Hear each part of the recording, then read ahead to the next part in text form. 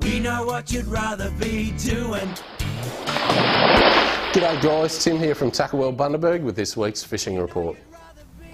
This weekend the offshore forecast is not looking too good, with a 20-knot southwest forecast due sometime Friday. So I reckon some boat trailer maintenance this weekend, checking all of the rollers and even the wheel bearings. If not, head down the rivers as most of the systems are still fishing well.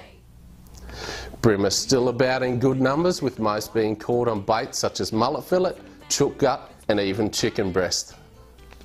A few of the bream have been caught on soft plastics as well, with the range from Z-Man being a hot favourite. There is also a good mix of sand whiting and flathead around most of the sandbars, and fishing the run-in tide seems to be the best if you're looking for a good feed.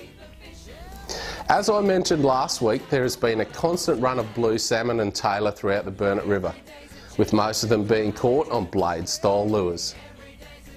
Blades by Strata and Jewel in the 80 to 90mm size have been working best. Fish these lures as close to the bottom as you can, as this is where the salmon are.